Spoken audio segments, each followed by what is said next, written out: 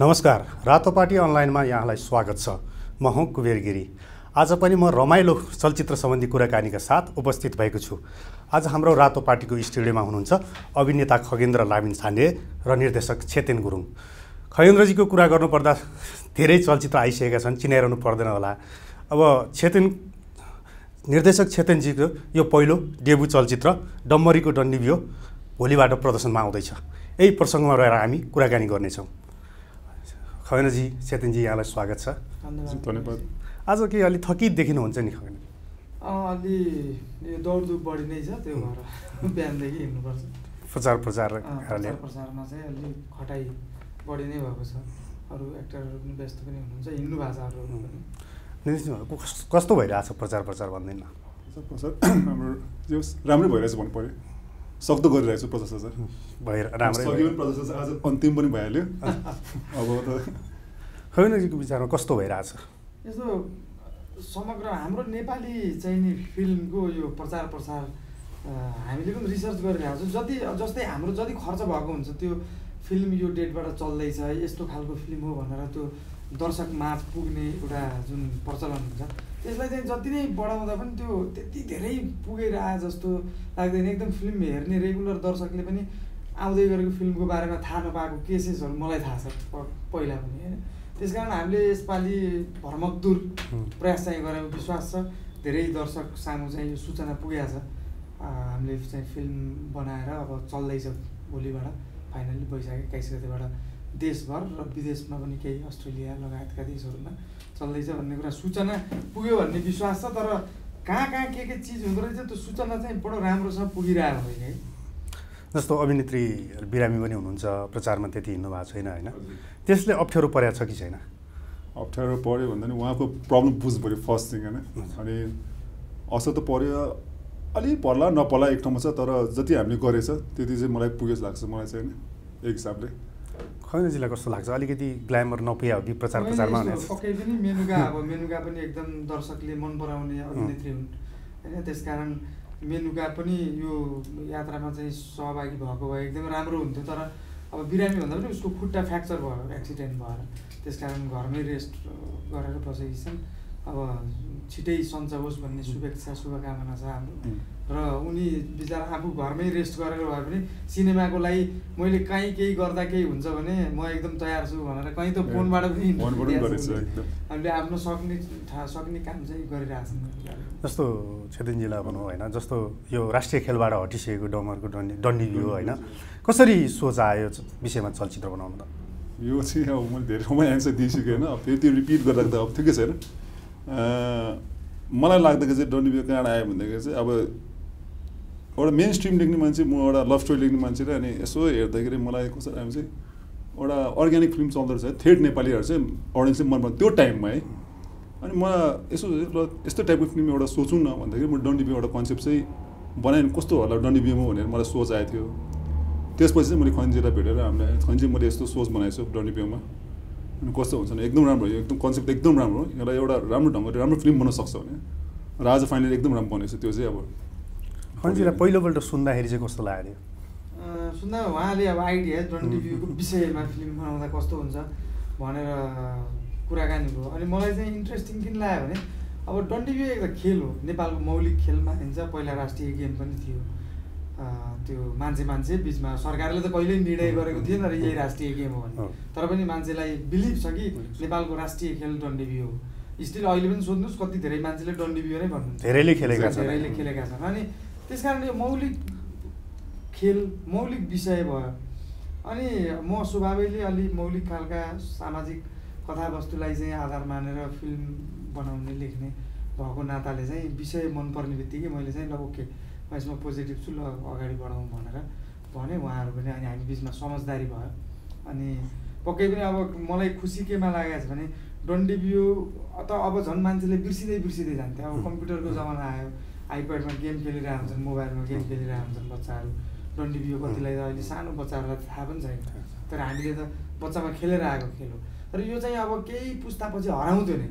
तर मलाई खुसी यो मानेमा लागेको छ कि सिनेमा भोलिदेखि चल्दैछ, पक्कै पनि हामीलाई विश्वास छ यसले राम्रो गर्छ, व्यापार पनि मान्छेले मन पराउनुहुन्छ जस्तो लाग्छ। र यो एउटा चाहिँ डकुमेन्टेसन भन्ने भयो कि यो एउटा इतिहास भन्ने भयो नेपालको चाहिँ। त्यसकारण यो सबभन्दा ठुलो कुरा चाहिँ त्यो भइरहेछ मेरो आफ्नो व्यक्तिगत दृष्टिकोणले। फिल्म राम्रो बनाएको छ, त्यो मन पराउनुहुन्छ हेर्ने मान्छेले, त्यो आत्मविश्वास छ एकदम पुरा। र साथै नेपाली फिल्म इन्डस्ट्रीको लागि पनि यो फिल्मले लामो समयसम्म एउटा चाहिँ नि राम्रो चिज लिड गर्छ भन्नुभयो। मलाई विश्वास छ। जस्तो कथा तयारी बनाउन, स्क्रिप्ट लेख्न त पक्कै गाह्रो पनि भयो होला नि त। पक्कै पनि कतिको एक्सर्साइज गर्नु भने अब यो विषय सुन्ने बित्तिकै हामी खेल्न त खेलेको बच्चामा, तर अब फिल्म लेख्दा त त्यत्तिकै ठाउँ यत्तिकै बनाउन त भएन। अनि के छ यसको भनेर सोच्दै बुझ्दै जाँदा चाहिँ डन्डीबियो सङ हामीले पत्ता लगायौँ। अनि त्यहाँ गएर बुझ्दाखेरि यो खेलको पर्पर नियम रहेछ, नियम पुस्तिका नै छाप्नु भएको रहेछ उहाँहरूले। खेल्ने ठाउँ पनि रहेछ त्यो स्टेडियमको पछाडि त्यो पार्किङमा, त्यहाँ सबै त्यो ग्राउन्ड प्लान बनाएर टुर्नामेन्ट हुँदो रहेछ सानो सानो। डिटेलमा बुझेपछि हामीलाई नियमको बारेमा पनि थाहा भयो। अनि त्यो रिसर्च गर्दै हामीले स्क्रिप्टको काम कम्प्लिट गरेपछि पछि एक्टरहरू त हामी ट्रेनिङै लिन गयौँ। जस्तो तपाईँ त आफै राइटर होइन, तपाईँ त कथा बुझ्नुहुन्छ होइन। जब तपाईँहरूले चलचित्र बनाउने भएपछि अरू कलाकारलाई छनौटको क्रममा यो कथा राख्दा कस्तो रियाक्सन पाउनुभयो भने? यस्तो सबै एक्साइटेड थिए, नयाँ विषय छ एकदम भनेर एक्साइटेड थिए आर्टिस्टहरू होइन। सबैलाई चाहिँ एकदम यो मजैको सिनेमा बन्छ भन्ने एउटा बिलिभ थियो, त्यही भएर नै उनीहरूले एकदमै दिलो ज्यान दिएर टाइम दिएर काम गरे। पक्कै पनि एक त फैनीजीको स्क्रिप्ट भइहाल्यो, उहाँको स्क्रिप्ट भन्छ कि अभियसली रिजेक्ट गर्नु त गाह्रै हुन्छ, किनभने राम्रो हुन्छ, त्यसमा विषयवस्तु पनि राम्रो थियो नि त हाम्रो। त्यही भएर अरू आर्टिस्टहरू पनि राम्रोसँग मजाले कोअपरेट गरेर फेरि उहाँ आफै खेल्ने भएपछि होइन खेल्ने भएपछि फेरि विश्वास पनि भइहाल्यो। चेतनजीले एउटा कुरो भनिदिनु, जस्तो यस अगाडि बनेका खेलकुदको विषयमा बनेका चलचित्र होइन त्यति राम्रो दर्शक पाएको अवस्था छैन क्या, त्यतातिर ध्यान गयो कि गएन तपाईँको? त्यहाँ म त्यति ध्यानमा गएको छैन। म त मलाई जस्तो डन्डी बियो छ, मेरो एउटा स्टोरी छ, बनाएको थियो भन्ने थाहा थियो कि थिएन? बनाएको थियो भने चाहिँ सुने थियो, तर मैले हेर्नु चाहिँ हेरेको छैन। बनेको थियो भन्छ दुईवटा फिल्म, जहाँसम्म मैले पनि देखेको थिएँ त्यो पोस्टरहरू चाहिँ बारेमा सुनेको थिएँ मैले। तर मलाई यो चाहिँ किन इन्ट्रेस्टिङ लाग्यो भने एउटा भिजन हुन्छ डाइरेक्टरको र एउटा स्क्रिप्ट फैन्जी लेखेको स्क्रिप्टमा। अनि मेरो जुन चाहिँ एउटा छ, मैले यसलाई म अर्को स्टाइल प्रेजेन्ट गर्छु सोचिरहेको थिएँ कि किनभने गेम पनि नयाँ थियो होइन। अनि म लुगादेखि न त हाम्रो डन्डी बियोमा त जर्सी छैन, लुगै छैन। हामीले योपालि राख्दैछु, Jersey राख्दैछु, like protection like ग्लोभ्सहरू राख्दैछु, helmet use गरेछु, यो प्रपर्टिजहरू युज गर्दा मलाई मजा लाग्यो त्यसपछि। अनि मलाई त कसरी चाहिँ मैले कहिले पनि त्यो सोचेन, मैले रिस्क काम लिइरहेको छु, सोचेको थिएन मैले कहिले पनि। एउटा फिल्म बनाउनु गइरहेको छु, एकदम राम्रो फिल्म छ, राम्रो तरिकाले बनाउँछु भनेर हामी त्यसरी लागेर सबैले मिहिनेत गरेर आज दिन चाहिँ राम्रो भइरहेछ। खगेन्द्रजीलाई चाहिँ यही प्रश्न होइन, तपाईँ जस्तो सफल चलचित्र दिइसक्नु भएको छ होइन, यो खेलकुदको विषयमा बनाए दुईवटा चलचित्र असफल भइरहेको होला, यही विषयमा बनाउँदाखेरि अर्को चुनौती हुन्छ जस्तो लाग्यो कि लागेन? चुनौती त हेर्नुहोस्, खेलकुदमा मात्रै होइन, नेपालमा हरेक खालका सिनेमा बनाउँदा चुनौती छ।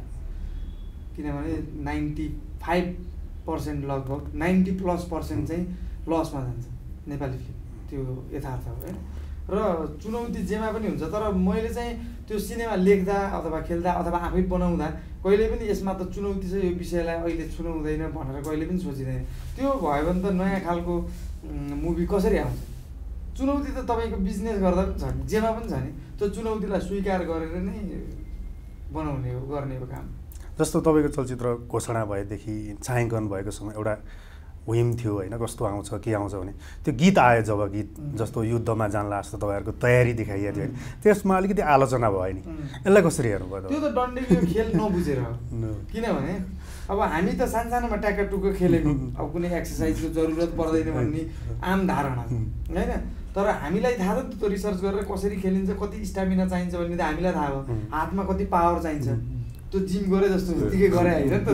हामीले त पुरै रिसर्च गरेर अनि यति स्टामिना चाहिन्छ, त्यस कारण यो स्टामिना शरीरमा ल्याउनको लागि होइन कति एक्सर्साइज चाहिन्छ, त्यो गीतमा चाहिँ त्यो इनर्जेटिक गीत भएको हुनाले त्यसरी युज गरौँ भनेर हामीले गरेको हो। हामीले पनि देखेको थियौँ त्यो कमेन्टहरू, अनि अब त्यो फिल्म हेर्दाखेरि त्यो क्लियर हुन्छ।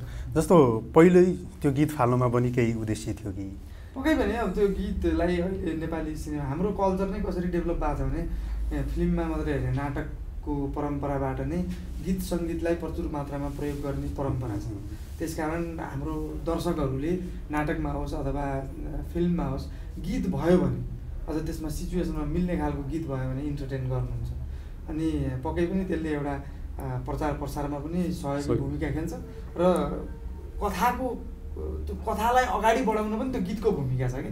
जस्तै एकैचोटि एक ठाउँबाट अर्को ठाउँमा सिनमा जाँदाखेरि जम्प गर्दाखेरि त मान्छेलाई त त्यो जम्प गर्दा त अचानक लाग्छ नि त एकदमै त्यो फड्को मारे जस्तो हुन्छ तर त्यो गीतको थ्रु चाहिँ स्टोरी टेल गरेर त्यहाँ पुग्दाखेरि स्वाभाविक लाग्छ त्यसकारण गीत हामीले त्यसरी पनि युज गर्छौँ पक्कै पनि अब मार्केटिङलाई सपोर्ट हुन्छ मान्छेले एउटा इनर्जेटिक गीत पनि सुन्न हेर्न पाउनुहुन्छ भनेर नै त्यो जस्तो टेलरले त सकारात्मक प्रतिक्रिया दियो होइन त्यो आउँदा चाहिँ कस्तो लाग्यो दुईको समयमा त्यो त अब अभियसली खुसी त लागिहाल्छ होइन आफूले गरेको कामको रेस्पोन्स चाहिँ राम्रो आउँदाखेरि त्यो मानवीय स्वभाव नै हो चेतनजीलाई कस्तो भएको थियो त्यो गीतको त्यस्तो प्रतिक्रिया आउँदाखेरि कस्तो भएको थियो तपाईँलाई मलाई चाहिँ पहिला नै गीत एकदम मन परेको मैले चाहिँ के सोचेको थिएँ भने चाहिँ यो मुभीको लागि खैँजिनु भन्ने थिएँ मैले है अब हाम्रो कुनै डिफ्रेन्ट स्टोरी छ हाम्रो होइन मलाई गीत चाहिँ यस्तो चाहियो कालीजी भनेर मैले पहिले भेटघाटमा उसले फर्स्टमा मलाई सुनाउँदै मलाई यति मन पऱ्यो कि त्यो जुन शब्द उसले 1 2 3 4 5 6 7 गुन्द्रुकको झोल कोदोको पिठो भन्दा मलाई यति मिठो लाग्यो अर्ग्यानिक हाम्रो नेपालीपना आयो भनेर किन हाम्रो राष्ट्रिय खेलै उडाएको थियो हाम्रो सब्जेक्ट पनि र गीत पनि त्यस्तो आउँदै मलाई मन पऱ्यो अनि जब म्युजिक हाले उसले दियो मैले चाहिँ के भने चाहिँ उसले मलाई 100% दियो कि त्यो म्युजिक चाहिँ मलाई अब मेरो काम के थियो भने चाहिँ हाम्रो टिमको काम चाहिँ यसलाई 101 दिउँ है भिजुअली र भिजुअली हामीले अब गाउँमा भएर खैँजिर भनेको छु अब ट्रेनिङ गर्नुपर्छ अब के भने गाउँमा चाहिँ हामी अर्ग्यानिक चिज चाहिँ युज गरौँ न भनेर हामी जुन चाहिँ त्यो राख्यो त एउटा कमेन्ट त एउटा पनि थियो कि लडाइँ खेल्न जानलाई क्या भन्ने क्या कतै ओलम्पिक खेल्न जानलाई हुन्छ तर ट्रेलर चाहिँ उसले त्यो मान्छे एक्सेप्ट गर्यो होला कि ट्रेलर हेरेपछि चाहिँ सायद किन उनीहरू त गाउँको त्यही सक्छ स्टोरी सोच्यो होला तर हाम्रो त ट्रेलरमा उसले क्लियर भयो कि त्यसपछि जस्तो यो खेलको विषयमा होइन त्यो पनि जो नेपालबाट हराउँदै गएको खेलको विषयमा चलचित्र बनाउन निर्देशकको हिसाबले कतिको सहज रहेछ तपाईँलाई कतिको सहज लाग्यो निर्देशकको पाटोबाट के फेरि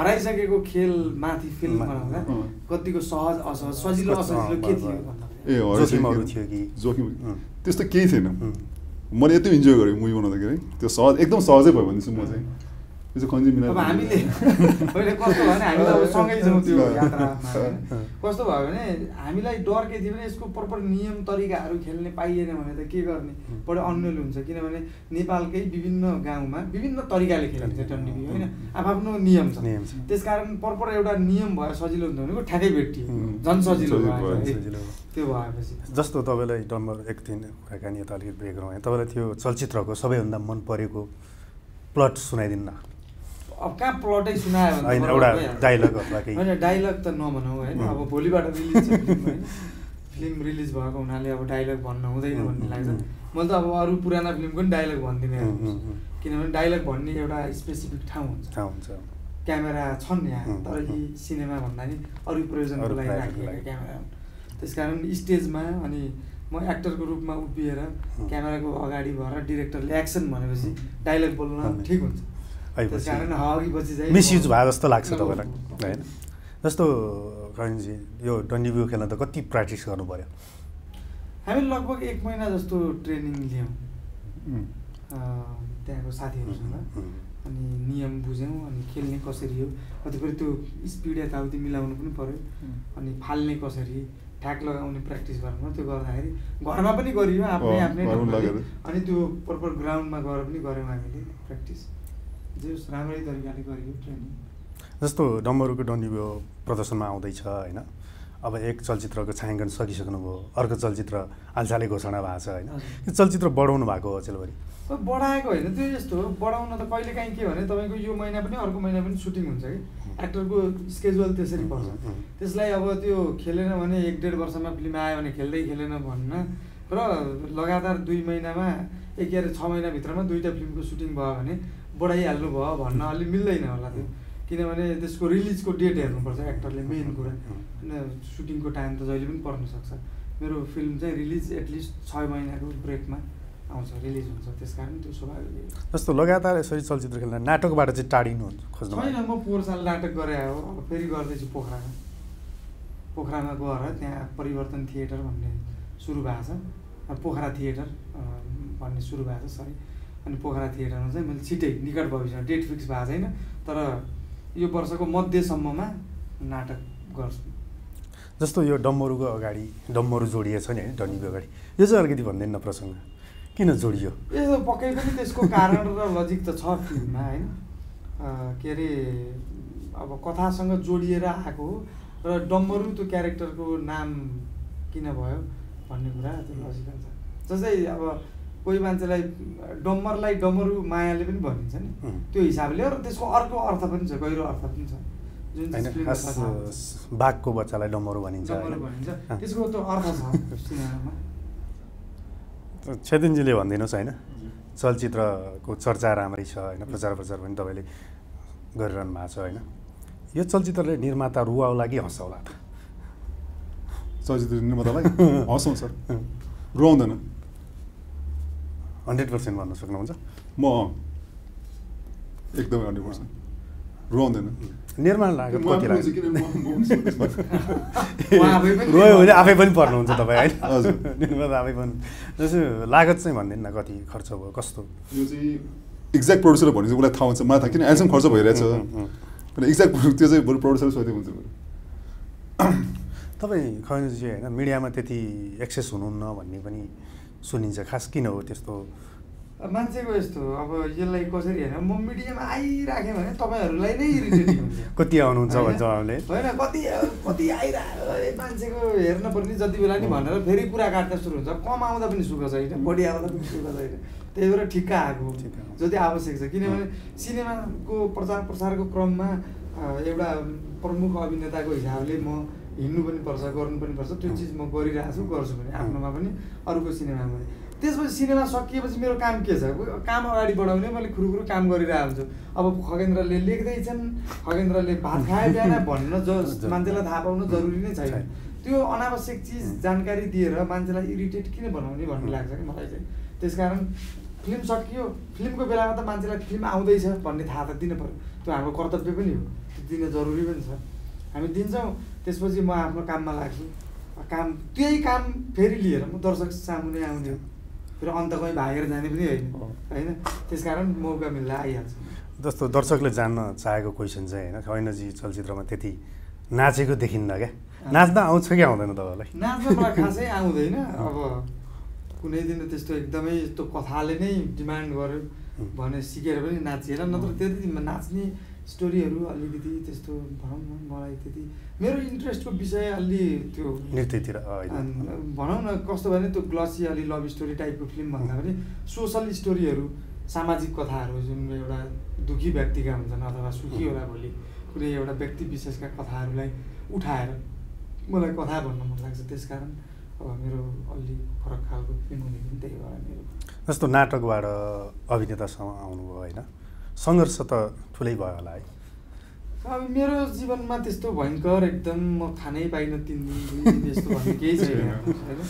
अब मान्छेलाई सुन्दा म गाउँबाट आएको एउटा किसानको छोरा हो काठमाडौँको यात्रा त्यति सजिलो थिएन तर मैले पनि एउटा आम नेपालीले गर्नुपर्ने सङ्घर्ष काठमाडौँ आएर एउटा झन् यो क्रिएटिभ फिल्डमा लाग्दा फिल्ममा होस् अथवा नाटकमा अथवा साहित्यमा लाग्दा गर्नुपर्ने दुःख सङ्घर्षहरू छ सामान्य खालका मैले पनि भोगेँ अभावहरू अलि सामान्य भोग्नु पर्यो होइन? त्यस्तो एकदम ठुलै अभाव खेपेर मैले मेरो जीवनमै त्यो बडो अविस्मरणीय क्षणहरू त्यस्तो खासै छैन मेरो। निर्देशकज्यूले भनिदिनुहोस् अर्को चलचित्र अब कस्तो कथामा बन्छ होला केही सोच बनाउनु भएको छ कि? अब चाहिँ मलाई यो फिल्मबाट चाहिँ धेरै असर गरेछ मेरो मेन्टलमा चाहिँ अहिले अब चाहिँ मलाई चाहिँ कसरी म यति अब कस्तो भने चाहिँ अब चाहिँ म एउटा अब डिफ्रेन्ट गर्छु त भन्दैन गर्ने त एउटै नै चिज हो तर म चाहिँ अब एकदम ब्रेक लिएर 2 वर्ष ब्रेक लिएर अब म चाहिँ अब 2 वर्षपछि मात्रै आउने सोचिरहेको छु मैले चाहिँ अब त्यति अझ होमवर्क गरेर नयाँ कथा अझ राम्रो कथामा। तपाईँ त लेखक भनेर काठमाडौँ छिर्नु होइन कसरी बन्नुभयो त अभिनेता? त्यो मलाई त्यो पनि एकदम संयोग त्यस्तै मिल्दैन। म नाटक त खेल्थेँ तर नाटक पनि कम खेल्थेँ मेरा समकक्षीहरू 100वटा नाटक खेल्यो होला म जम्मा 5वटा खेलेँ होला त्यति कम छ मेरो। बढी म राइटिङतिर र निर्देशनतिर बढी इन्भल्भ भएँ नाटकको बेलामा पनि। त्यसकारण चाहिँ अनि अब लेख्ने काम पनि जारी नै थियो संयोगवश फिल्म खेलेँ फिल्म खेल्दाखेरि मान्छेले दर्शकले मन पराउँदै जानुभयो अब मेरो यो दायित्व जस्तै भन्यो। अब बेला बेलामा खोज्नुहुन्छ कहिले आउँछ फिल्म भन्दाखेरि म त अब छोडेँ भन्दा त निराश हुन्छ नि त होइन एक्सपेक्टेसन हुन्छ नि त मान्छेमा। त्यसकारण अब यसो कहिलेकाहीँ वर्षमा एउटा दुडा अथवा 1.5 वर्षमा एउटा बेला हेरेर मुड चले अनुसार राम्रो कथा पनि भेट्नु पऱ्यो है त्यो हिसाबले खेल्छु म।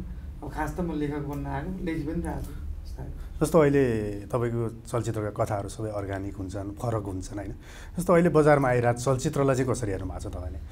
यस्तो बजारको यस्तो मेरो बिल्कुल पर्सनल इन्ट्रेस्ट एकातिर हुन्छ र बजारको इन्ट्रेस्ट एकातिर हुन्छ। त्यो संसारभरि जहाँ पनि धेरै मान्छेको त्यस्तै हुन्छ होइन। अब म चाहिँ आफ्नो धारणा हो, मैले चाहिँ बजारले जे खोज्छ त्यही टाइपको फिल्म बनाउनुपर्छ भन्ने चाहिँ मलाई अलि लाग्दैन, मेरो व्यक्तिगत धारणा हो होइन। अब कोही चाहिँ सिनेमा भनेको इन्टरटेनमेन्ट मात्रै हो भनेर डिफाइन गर्ने सर्जकहरू पनि हुनुहुन्छ जसले राम्रो पनि फिल्म बनाइराख्नु भएको होइन। त्यसकारण आफ्नो दृष्टिकोणको कुरा। अब मलाई चाहिँ कथा भन्न मन लाग्छ, अब त्यस्तै खालको युनिक खालको कथा म त्यही काम गर्छु। अब कसैलाई अलिकति मान्छेलाई एकदम इन्टरटेन दिने खालको कथा भन्न मन लाग्छ त्यही गर्नुहुन्छ। किनभने हामी नेपालीहरू आर्थिक हिसाबले पनि अलिक दुःखी छौँ सबैजना, अनि फेरि दुःखीको जीवनमा दुःखकै कथा लिएर जाँदा पनि त्यो कति इन्ट्रेस्टिङ हुन्छ भनेर मेरो आफ्नो इन्ट्रेस्टको कुरा हो। अनि मैले हाम्रो पेनका कुराहरू भनौँ भन्ने लाग्छ मलाई।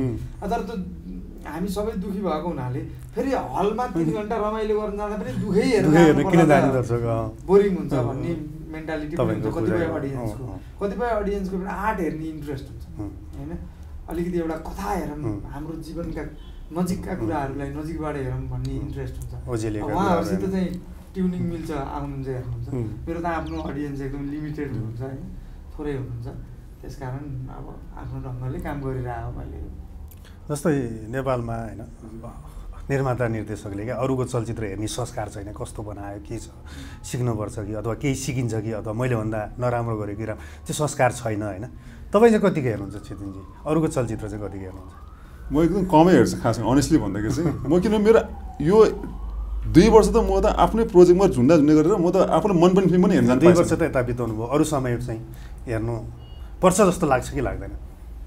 म त हेर्छु म, तर हेरिदिनु कसरी हेर्छु भने चाहिँ म जुन चाहिँ चर्चामा आएछ बेसी होइन, के चाहिँ राम्रो छ खास त्यसमा छ भने म त्यो चाहिँ हेरिदिन्छु कि। फेरि धेरै आउँछ नआउने होइन, त साथीहरू रेकमेन्ड गर्छ सेदिन यो हेरेँ तिमीलाई काम लाग्छ होला, यो नेपाली मेरो कस्तो मजा प्लटहरू निकालेछ, कस्तो मजाको डायलगहरू युज गरेछ, लाइक पशु प्रसाद भनौँ मलाई होइन। अनि अर्को थियो हाम्रो यो कुन थियो कबड्डी भनौँ कारपति चाहिँ। त मलाई यिनीहरू चाहिँ किन चाहिँ एउटै फिल्डको पऱ्यो कसो भने मलाई म चाहिँ अलिकति कमर्सियली सोच्ने खालको मान्छे पऱ्यो म चाहिँ। मुभीलाई चाहिँ हुन्छ नि अलिकति कसरी अब एउटा लगानी गरेछ एउटा निर्देशकलाई दिएपछि अब निर्देशकले त्यो लगानीलाई सुरक्षित गरिदिनु पर्ने एकदम बिजनेस हुनु पऱ्यो त्यसको भने म त्यहाँ चाहिँ बेसी जान्छु। कस्तो खालको चाहिँ अडियन्स चाहिँ दर्शकले चाहिँ फिल्म मन पराउँदो रहेछ, यो फिल्म चल्यो एकदम दर्शक आयो भनेदेखि ओके यो रहेछ है मार्केटमा बिक्री छ नि, अनि त्यो हिसाबले चाहिँ म त्यस्तो फिल्म चाहिँ हेरिदिन्छु। अब आउनु त कति आउँछ तर सबै हेर्छ हुन्छ छैन। चाहिँ कतिको हेर्नुहुन्छ अरूको चलचित्र? यस्तो छ मेरो चाहिँ कुनै मेरो एकदम बकेट लिस्टमै हुन्छ हेर्नै पर्ने भनेर, जुन बनाउँदादेखि नै थाहा हुन्छ नि त सिनेमा। अब कति धेरै साथीहरू हुनुहुन्छ फिल्म मेकरको त अलमोस्ट सबै चिन्जान भइहाल्छ, फलानाले यस्तो फिल्म बनाउँदैछ भनेपछि त्यो कुनै बकेट लिस्टमै हुन्छ। म फेरि प्रिमियरमा जाँदिनँ, म आफै टिकट काटेर गएर हेर्छु फिल्म हलमा होइन। प्रिमियरमा अत्यन्तै 1-2 जना साथीकोमा मात्रै जहाँ जो मेरो फ्यामिली बराबरको साथीहरू छन् उनीहरूकोमा चाहिँ जान्छु होइन। अनि कुनै चाहिँ कस्तो भने कुनै चाहिँ बजार कतातिर छ त्यो पनि मैले बुझ्न जरुरी छ, आफू त्यता नलागे पनि मैले बुझ्न चाहिँ जरुरी हुन्छ। त्यसकारण मार्केटमा चाहिँ कुन चिजको हाइप कसरी क्रिएट भइरहेछ र अहिले अडियन्सको इन्ट्रेस्ट के छ भनेर त बुझ्नको लागि चाहिँ एकदमै हाइप भएर त चलेको सिनेमाहरू युजल्ली मैले हेर्छु, तर सबै चाहिँ हेर्दिनँ मैले पनि। जस्तो अन्तर्वार्ताको क्रममा कति नेपालकै अधिकांश अभिनेत्रीले होइन खगेन्द्रजी मनपर्छ, उहाँको अभिनय राम्रो लाग्छ भनेको छ, सुनेको देख्न पाइन्छ होइन। तपाईँलाई चाहिँ कुन चाहिँ अभिनेत्री राम्रो लाग्छ? मैले त्यसरी डाइरेक्ट हेर्नुहोस्, डाइरेक्ट म भन्दिनँ म, किनभने सबैजना काम गरिराख्नु भएको छ। संसारमा राम्रो नराम्रो चिज भन्ने हुँदैन जस्तो लाग्छ मेरो दृष्टिकोणमा। तपाईँलाई राम्रो लागेको मलाई राम्रो लाग्दैन, मलाई राम्रो लागेको तपाईँलाई लाग्दैन भनेपछि राम्रो र नराम्रोको परिभाषा हरेक व्यक्तिबिच फरक पर्छ। त्यसकारण हो कुनै एक्टर एक्ट्रेसले गरेको कामले मन छुन्छ त्यो अलग विषय हो होइन, त्यस्तो कोही छ अभियसली छन् होइन। धेरैले काम गरेको चिजले कतिपय अवस्थामा कहिले कसले गरेकोले मन छोइरहेको हुन्छ होइन। त्यो पार्टिकुलर मेरो बेस्ट यही हो भनेर म भन्न सक्दिनँ। अब 5वटा चलचित्र प्रदर्शनमा 5औँ चलचित्र आउँदैछ होइन, यो बिचमा यो चलचित्रमा जोडी बाँध्दाखेरि चाहिँ कोसँग चाहिँ अलिकति सहज महसुस गर्नुभयो तपाईँले? सहज मैले एक्ट्रेस जस्तै मैले टलकजङ अब बत्सालामा त त्यस्तो को एक्टर एकदमै 1 सिन 2 सिन थियो, त्यस्तो कुनै भएन होइन, नाटकै बहिनी थिइन् एकजना। अनि रिचा शर्मासित काम गरेँ मैले टलकजङ भर्सेस टुलकोमा। त्यसपछि वर्षा शिवाकोटीसँग पशुपति प्रसादमा धनपतिमा सुरक्षासँग यसमा मेनुकासित यिनीहरू चारैजना। अब मैले जे भोगेँ जे देखेँ होइन उनीहरूसित सङ्गत हुँदा सँगै काम गर्दाखेरि मलाई जे फिल भयो त्यो भन्ने चारैजनासित काम गर्दा मैले यति राम्रोसँग यति सौहार्दपूर्ण तरिकाले काम गर्ने वातावरण मिल्यो अवसर पाएँ मैले। अनि एकदम त्यो फ्यामिली जस्तो इन्भाइरोमेन्ट भयो। अब यो मध्येमा 3वटा फिल्म त हामी आफैले प्रड्युस गरेका थियौँ। स्वाभाविक रूपले त्यो सेटको वातावरण कस्तो बनाउनेदेखि लिएर सबै हाम्रो हातमा हुन्थ्यो आफै होइन। हामीले त्यो खालको इन्भाइरोमेन्ट क्रिएट गऱ्यौँ, एकदम सहजताका साथ काम गरियो। र डमरुको डन्डी बियोमा पनि त्यही खालको सहजता भयो र त्यसरी नै प्रोडक्सनको त्यो जुन एउटा स्टाइल थियो त्यो एकदमै राम्रो र व्यवस्थित थियो। हामी सबैजना एकदम मिलेर काम गऱ्यौँ। झन् यसमा त धेरै नाटककै साथीहरू थियो सबैजना। जस्तो डन्डी बियो खेल सुटिङको क्रममा कुनै दुर्घटनाहरू त घटेन नि है? घटनाहरू भयो सामान्य खालको। मेरो यहाँ लागेको थियो अनुप दाइले हान्दा, अनि मेनुकाको लाग्यो यहाँ एकपटक ड्यामेजै भएको थियो, अनि आसानजीको पनि यहाँ टुटुल्का उठाएको थियो जस्तो लाग्यो। अहिले त्यो खेलमा चोट लागिहाल्छ, जुनमा पनि लाग्छ। फेरि मान्छेले डन्डी बियो त आँखा फुटाउँछ यस्तो यस्तो भन्दा रहेछ हो, जोखिम त छ। तर फुटबलमा पनि जोखिम हुन्छ, भलिबलमा पनि हुन्छ, जेमा पनि हुन्छ जोखिम, क्रिकेटमा पनि हुन्छ, डन्डी बियोमा पनि छ। त्यो जोखिमबाट बचेर कसरी खेल्ने हो भन्ने कुरा महत्त्वपूर्ण कुरा। जस्तो तपाईँको लेखन रहेको चलचित्रमा होइन केही आफ्ना जीवनका पाटाहरू नि उतारौँ जस्तो लाग्छ कि लाग्दैन तपाईँलाई? स्वाभाविक रूपले आफूले लेखेको अथवा आफूले अभिनेताको रूपमा काम गर्ने फिल्ममा आफ्ना जीवनका अनुभवहरू जोडिन्छन् प्रायः। कहिलेकाहीँ कति पनि जोडिन्नन् भने, किनभने आफूले भोगेको जीवनभन्दा बिल्कुल अलग विषयमा कहिलेकाहीँ फिल्ममा काम पर्ने पनि सक्छ, लेख्न पनि पर्न सक्छ। त्यो बेलामा बढी रिसर्च गरेर आफू जस्तै अरू मान्छे जो त्यो जीवन भोगेका छन् अथवा त्योसित नजिक छन् तिनीहरूको लाइफलाई चाहिँ अब्जर्भेसन गरेर होइन अनि गर्नुपर्ने हुन्छ। अब अहिलेसम्मका फिल्महरूमा मेरा जीवनका केही अनुभूतिहरू पनि मिलेका छन् धेरैमा, कतिपयमा। जस्तै डन्डी बियोमा त त्यति धेरै मिलेको छैन, किनभने खेलिन्थ्यो हामी बच्चामा डन्डी बियो त्यति मात्रै हो यसमा जोडिएको चिज होइन। त्यो क्यारेक्टर अर्कै हो, खगेन्द्र त होइन त्यो डमरु भन्ने। त्यस कारण मैले त्यसका अरू नै मान्छेका जीवनका अंशहरू जोडिएको होला, जसलाई म नजिकबाट चिन्छु अथवा आफूलाई आवश्यक परेर चिनेर रिसर्च गरेँ। छेतनजी भनिदिनुहोस्, चलचित्र हेर्न दर्शक खेल सिक्न बुझ्न आउने कि मनोरञ्जन लिन आउने त? म त यसमा बोथै भन्छु है, किनभने एउटा हामीले यो खेल सिकाउनलाई बनाएको फिल्म होइन यो, पक्कै पनि हामीले एन्टरटेनमेन्ट गर्न बनाएको र त्यो सँगसँगै एउटा लोप हुन लागिरहेको एउटा खेल कति रोमाञ्चक छ। र यो हराइसकेको गेमले हामीले मुभीमा सिनेमामा उतार्दैछौँ, सिनेमाले कतिसम्म होल्ड गराउँछ अझ। यो अब के होला भोलिको दिन, अब फेरि डन्डीमा म्याच हुन सक्ला होला, जे पनि हुनसक्छ सायद। यो हाम्रो पनि अनि खैन्जीले भनेको चाहिँ म एउटा एन्सर दिनु मन लाग्यो। त्यो चाहिँ खैन्जीले के जोडेछन् भने त्यो कहानीसँग हुन्छ नि हाम्रो डन्डी बियोसँग, मलाई मेरो पोइन्ट अफ भ्यूबाट चाहिँ मैले रविन्द्र पन्त देख्छु कि उहाँलाई चाहिँ कि त्यो भाइलाई म ठ्याक्कै देख्छु। त्यो भाइलाई मैले फर्स्ट टाइम भेट्दाखेरि हामीले खैँजी है, त्यो भाइ चाहिँ डन्डी बियोसँग यति खडेर हिँड्ने मान्छे चाहिँ त्यो भाइ धारीमा गएर 2टा टिम बनाएर यो नयाँ नियमको डन्डी बियो म्याच खेलाउँदै उसले चाहिँ यसरी गाउँ हिँड्ने उसले गर्नु नसकेको चिज हामीले सिनेमा तर्फबाट हामीले अब यो क्यारेक्टर चाहिँ मैले खैँजीलाई चाहिँ त्यो क्यारेक्टरमा खैँजीमा हेर्थेँ कि म। यो चाहिँ उसको सपना हामीले गरेको एउटा हुन्छ, त्यसको गोल के थियो त? र सिनेमा भनेको त करोडौँ मान्छेले हेर्ने हो होइन। त्यो मार्फत हामीले पनि एउटा दुवैलाई एउटा सपोर्ट होस् होइन। हामीले यो चिजलाई बचाउनु ठुलो सब्जेक्ट राम्रो लाग्यो खैँजी मलाई त होइन यो डन्डी बियो भन्दाखेरि, किनभने चाहिँ यसमा धेरैजना अट्याचमेन्ट छ नि त। मेरो अट्याचमेन्ट छ डन्डी बियोसँग भन्दाखेरि एक हिसाबले सबसँग छ नि। तपाईँलाई कस्तो लाग्छ? त्यही हो, अब छेतेनजीले भन्नुभयो अघि त्यो अनुभवहरू जस्तै म त थिइनँ, किन मैले सामान्य हिसाबले खेल्ने डन्डी बियो बच्चामा त्यति मात्रै हो। तर त्यो एउटा जुन डन्डी बियोलाई रिभाइभ गर्छु भनेर स्ट्रगल गरेर हिँड्दै गरेका साथीहरू छन्, तिनीहरूसित हाम्रो चिनजान भयो, रिसर्चको क्रममा भेट भयो, उनीहरूले ट्रेनिङ दिए, त्यसका केही इलिमेन्ट्सहरू उहाँहरूका त्यो चिजहरू पक्कै पनि त्यो क्यारेक्टरमा ल्याएको छु होला मैले। अनि त्यही हो, यो चिज चाहिँ कस्तो भने मैले कसरी हेरेको छु भने यसलाई यो इन्टरटेनिङ फिल्म त छँदैछ, फिल्म भनेपछि त्यो हुन जरुरी पनि छ कतिपय स्थितिमा। अर्को कुरा चाहिँ यसले एउटा लोप हुन लागेको चिजलाई जगेर्ना गराएको छ ताकि भोलि भावी पुस्ताले पनि हाम्रो देशमा कुनै समय एउटा डन्डी बियो भन्ने खेल राष्ट्रिय गेम थियो अरे, त्यो अहिले कसैले पनि खेल्दैनन् रे, तर त्यो विषयमा बनाएको एउटा सिनेमा छ अरे, हेरौँ न भनेर हेर्ने एउटा डकुमेन्टेसन राम्रो बन्यो र एउटा इतिहास पनि राम्रो बन्यो। यसले लामो समयसम्म मान्छेलाई चाहिँ यो डन्डी बियोलाई सम्झाइ पनि राख्छ। कुराकानीको लगभग अन्तिममा बिट मार्ने बेला भएको छ होइन। खैँजी भनिदिनुहोस्, चलचित्रको 3 बलिया पक्ष चाहिँ के लाग्छ तपाईँलाई? यसको मेकिङ राम्रो छ, यसको कथावस्तु एकदमै राम्रो छ र अभिनेताका अभिनयहरू जो पात्रहरू क्यारेक्टरलाई चाहिँ क्यारेक्टरहरूमा जो अभिनेताले काम गरेका छन् त्यो अत्यन्तै सहज ढङ्गले गरेका छन्। अनि निर्देशकजीले प्रोड्युसरजीहरूले आफ्नो तर्फबाट उहाँहरूले चाहिँ आफ्नो 100% दिनुभएको छ। त्यसकारण यो फिल्म चाहिँ बलियो भनेको छ। जस्तो तपाईँलाई विश्वास गरेर हलमा जाने दर्शकहरूले निराश लिनुपर्ने अवस्था छैन होइन? छैन। त्यो चाहिँ म दावाका साथ भन्छु। सिनेमा हो, बिजनेस जे पनि हुनसक्छ, कसैले केही भन्न सक्दैन होइन। आज सेयर बजारको मूल्य पनि यहाँ पुग्छ, एकैचोटि झर्छ। केही जीवन हामी ठेस लागेर फ्याटै मर्न सक्छ, जीवनको केही भरोसा हुँदैन होइन। त्यसकारण भरोसा केही चिजको नि गर्नुहुन्न र ठोकुवा लाउनु हुँदैन। तर फिल्म राम्रो बनाएको छ। मैले अडियन्सलाई के भन्छु भने मेरो योभन्दा अगाडिका सिनेमाहरू जसले हेर्नु भएको छ र यदि तपाईँलाई मप्रति विश्वास छ भने फिल्म हेर्न ढुक्कै भएर जाँदा हुन्छ। त्यसले तपाईँलाई निराश चाहिँ तुल्याउँदैन। छेतनजीको केही भन्नु छ कुराकानी हेरेर बसिरहनु भएको दर्शकहरूलाई के भन्नाले केही भन्नु छ कि फिल्मको विषयमा?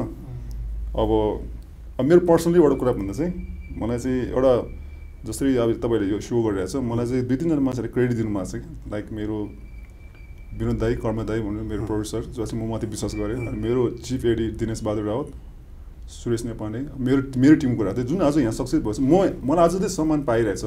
यसको पछाडि हकदार चाहिँ यिनीहरू हरिउमा गाई उनीहरू सबै मेरो टिमको फिल्म भन्छ। मेरो फिल्म चाहिँ भन्दैन यो चाहिँ होइन, हाम्रो टिमले बनाएको फिल्म हो। र म दर्शक त्यही भन्छु कि फिल्म राम्रो बनेछ। खैन्जीले हेर्नु भइसक्यो, मैले हेर्नु भइसक्यो, हामीले हेरिसक्यो होइन। तर हामीलाई चाहिँ ओभरअल एकदम राम्रो छ। हेर्नु जानुहोस्, एन्टरटेन चाहिँ हुन्छ तपाईँलाई पक्कै पनि, त्यति चाहिँ भन्छु। खैन्जीलाई अब अन्त्यमा एउटा क्वेसन होइन, हरेक चलचित्रमा तपाईँको एउटा न एउटा उपनाम बनाएको छ चरित्रको हिसाबले पनि होइन।